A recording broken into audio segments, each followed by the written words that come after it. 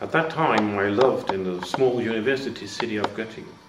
and we were on the annual 1st May demonstration, demonstrating for the rights of workers, for a better environment, and then we heard the news about Chernobyl. And we asked ourselves,